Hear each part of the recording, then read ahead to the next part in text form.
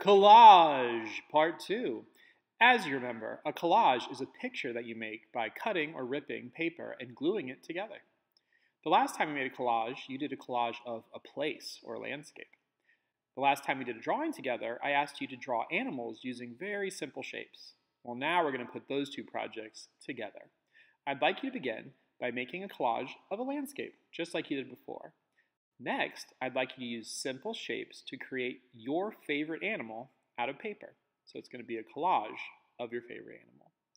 Now, the difference between a good work of art and a great work of art is often the amount of detail and time that you put into your drawing, or your collage in this case.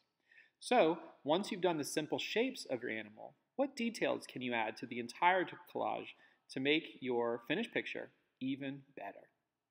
Good luck, have fun, I'm excited to see what you do.